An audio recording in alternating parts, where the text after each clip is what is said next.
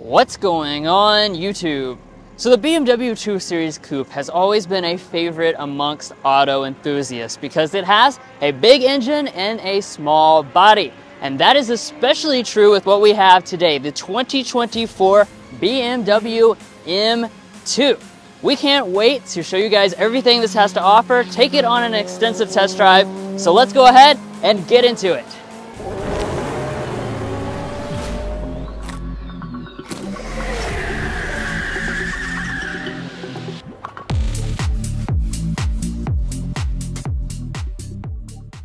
Now before we get into that performance test drive, we're going to start off by talking about the exterior design. Now when it comes to the M2, it actually has quite a bit of changes from the standard version of the 2 Series Coupe, and it is really quite a bit different than the outgoing generation. I'm not going to tell you guys what to think of the design, that's up to you, but as you can tell, it kind of is a boxier look when it comes to this new generation. With the M2, you're setting 2 inches wider. So as you can see, you've got that kind of squared off design for all of the kidney grills as well as the extra air inlets over here on the side. And then as we come over here to the headlights, we have a new design for the LED cluster. You have this kind of squiggle shaped daytime running light and turn signal indicator, which is a theme you'll see reflected in the rear as well. As we come around to the side, we're greeted with some really nice looking alloy wheels. We actually have a staggered setup here on the M2, so it's going to be 19 inches on the front, 20 inches in the rear. Obviously, you're also going to have performance tread. This is a Michelin Pilot Sport 4S tire, and you're going to have beefier brakes. I love the blue brake calipers. Now, as we come up here to the mirrors, you've got that signature M design. These are going to be power folding on the M2, and the other 2 series as well will have the other 3 features. Now here at the side, you will once again see that kind of boxy shape, even here on the M2 model. As far as the overall vehicle length, it's 179 inches long. We do have blacked out window surrounds as well. You might also be noticing all these lovely noises, and that's because we're at BMW's Performance Center in Spartanburg, South Carolina. So there's a lot of really cool BMWs driving around on the track. I'm sure you won't mind hearing the audio. Now, as far as the rear design is concerned for this BMW M2, we do have a very unique design. Once again, like Drew said in the front, if you like this or not, that's going to be up to you. I think it looks a lot better here in person than it does in photos, and you do have a pretty cool overall shape to it. Now, as far as the taillights are concerned, we do have full LED taillights, including the brake light portion and the LED reverse light, M2 branding.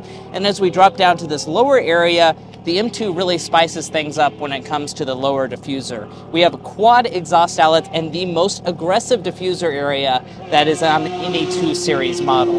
But let's go ahead and take a listen to the exhaust sound.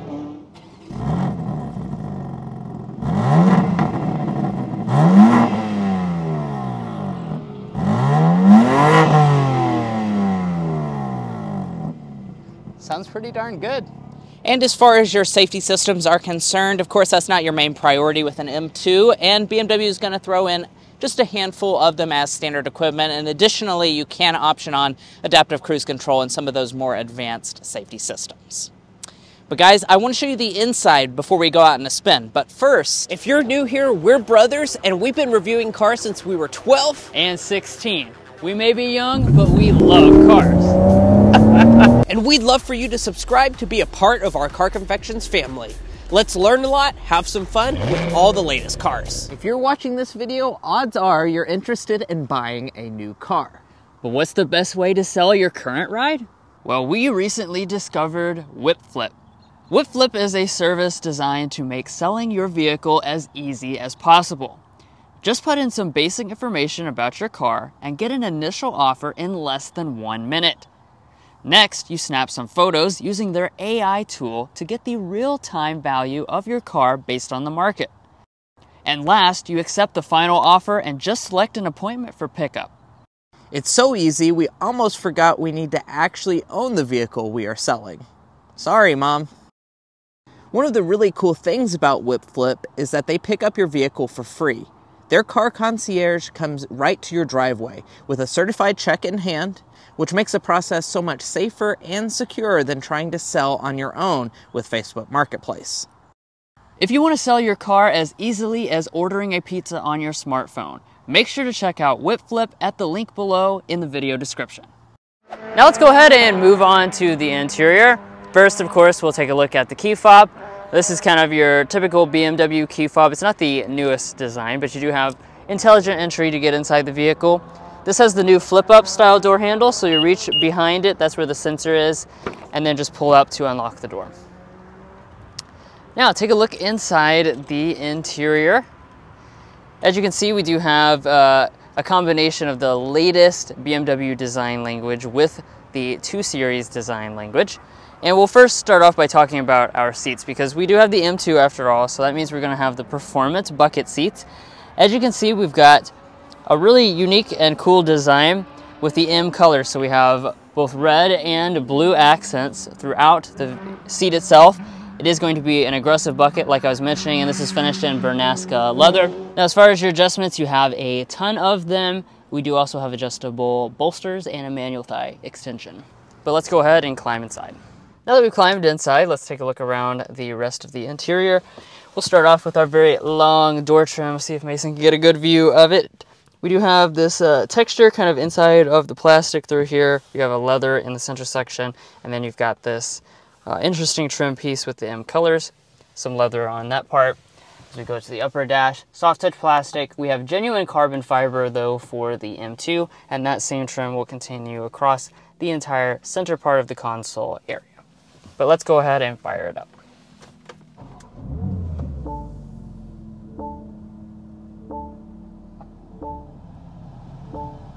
Now, of course, as soon as you start it up, you hear that growl from the engine, and you're greeted with our gauge cluster. So one of the things that BMW has been doing on a lot of their models is kind of making dedicated graphics depending on the level of performance to match with everything else. Since this is an M model, we have the little M logo there and the M fonts running throughout with these aggressive looking gauges on the 12.3-inch digital gauge cluster. Additionally, we have a nice and large head-up display at the top. Now as we pull back to the steering wheel, nice custom steering wheel.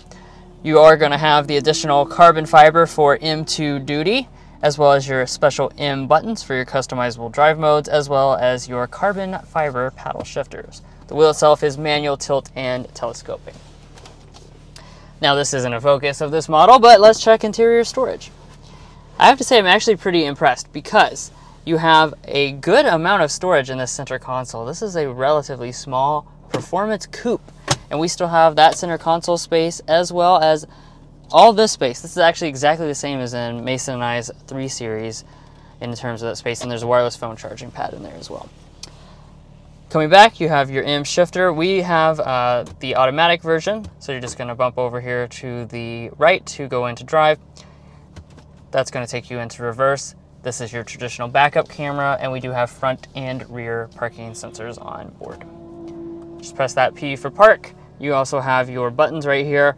These are going to be critical for your driving because these will control your all your different drive configurations as well as your active exhaust. Now in terms of audio system, we do have an available Harman Kardon sound system. That's what we have on today's example. Let's go ahead and give it a sample.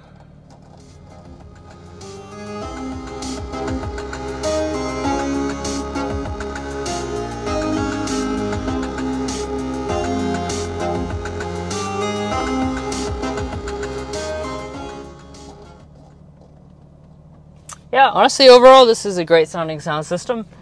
You might not want to listen to it all that much because you are driving sportily and listening to the engine, but if you do, you've got a good sound system behind you. All right, let's talk quickly about what's going on up here. This is your typical BMW affair, 14.9-inch display. This is going to have your climate controls built into the bottom panel, so you could just make those adjustments right there as you see. Click climate menu for additional functions, including your 3-stage heated seats that this model does have. In terms of the rest of the system, again, it is going to be styled for M2 duty with some different graphics on board. And you do have wireless Android Auto, wireless Apple CarPlay, and built-in navigation. Up top, auto-dimming mirror, 3 HomeLink universal remotes. I am happy to report that we do actually still have a sunroof. Even on a performance model like this, we can pull back this power sunshade, and we can actually crack open this pretty large sunroof.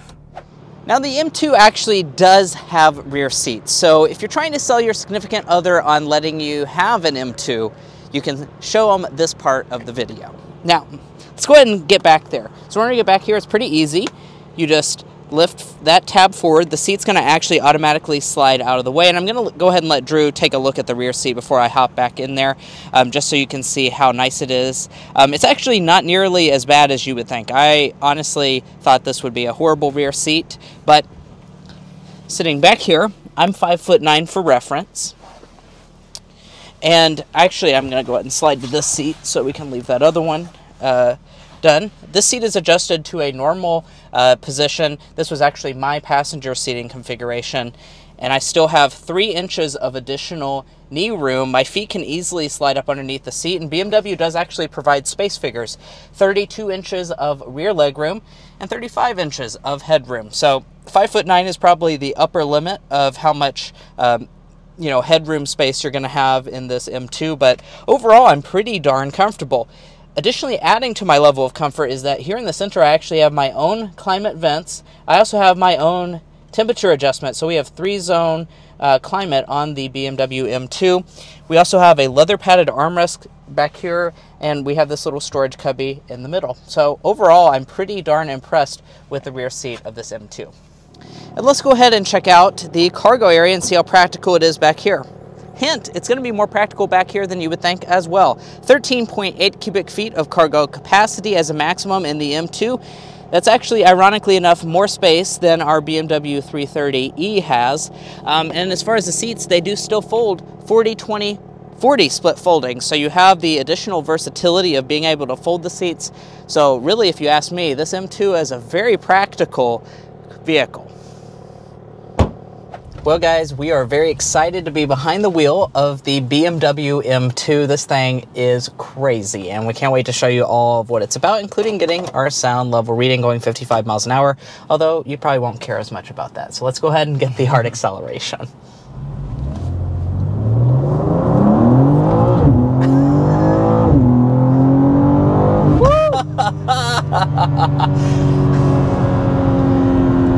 Oh my gosh. So good.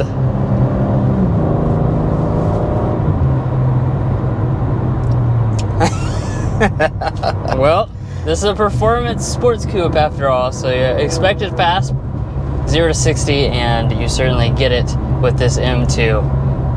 Wow. As a matter of fact, 0 to 60 is 3.6 seconds. Yeah. Now there are some different testing and stuff, you know, between 3 and 4 seconds is where you're going to range. That definitely felt every bit as fast as about 3.8 seconds to 60 is what I'm thinking. We've driven a lot of performance BMWs back to back to back, and this M2, although it is, you know, one of their more affordable products, it's actually the cheapest car we've driven at BMW Test Fest so far. This thing is crazy when it comes to performance. It's just as fast as the X5M we just got out of. Right.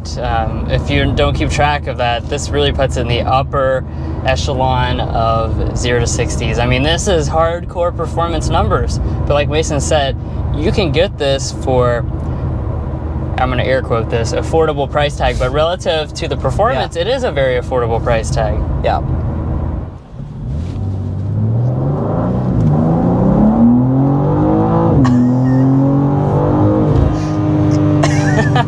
It pulls so hard.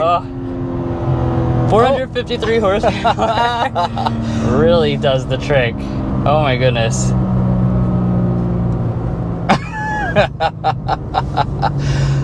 Oh, 406 pound-feet of torque. This is an enhanced 3-liter turbo inline-6. So this is, you know, the traditional 3-liter turbo inline-6 that, you know, we're a huge fan of here at Car Confections. It's one of my favorite engines ever.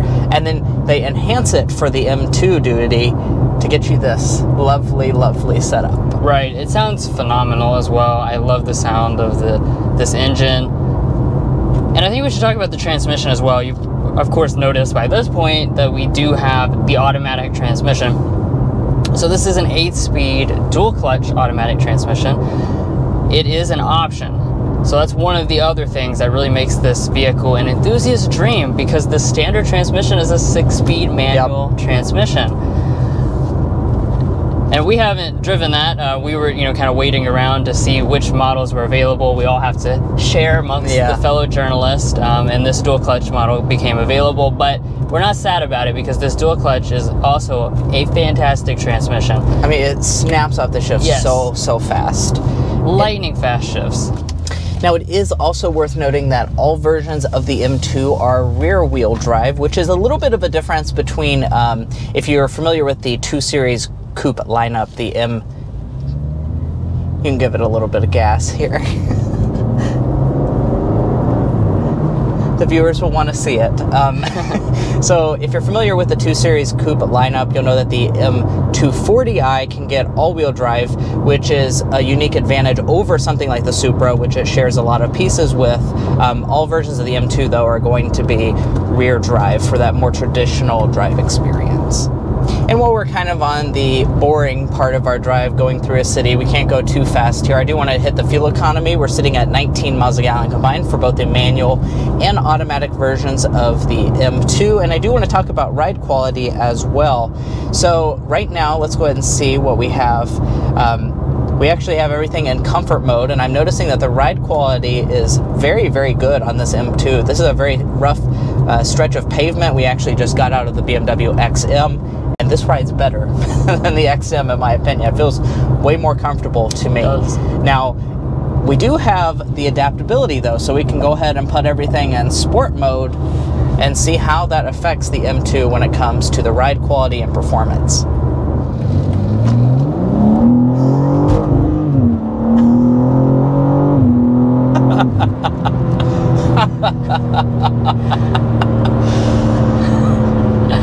This thing is so much fun.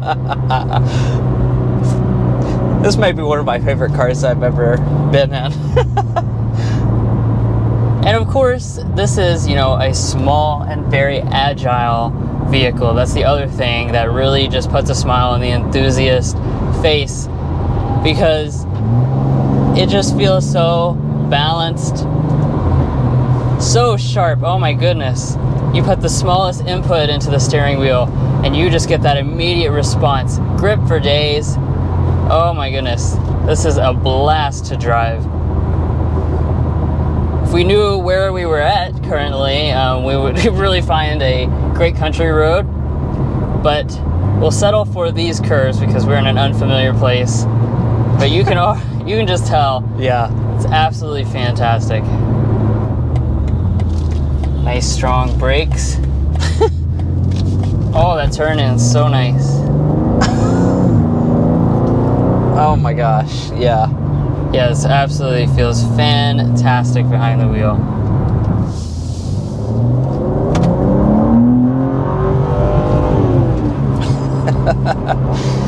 So we went ahead and switched positions here. Want to make sure that we had plenty of time, both of us behind the wheel. Yeah, and we filmed it for those of you who say Mason never drives. We normally switch off camera. A lot of times he's driving off camera. But you know what? That's besides the point. You know what? I had to get behind the wheel of this because this is such a fun driving experience, and that today has got to be the slam dunk. Just the overall drive experience, this M2. I mean, stop. It's so good.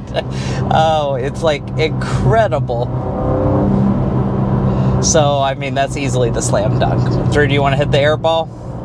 Let's see. Goodness, I'm really clouded in terms of what could be the air ball. Oh, I know what the air ball is. The air ball is going to be the exterior design. That's very controversial. We've talked to some people. There are some people that like it, but the majority of people's opinions is towards the negative side of things. Just the kind of squared off look of it is kind of not traditional sports coupe design. Yeah.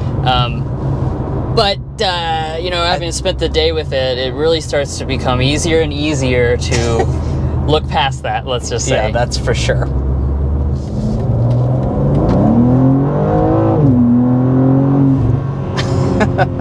We had to speed up that fast to get our sound level reading. Going 55 miles an hour. Okay, let's let the engine get calmed down a little bit.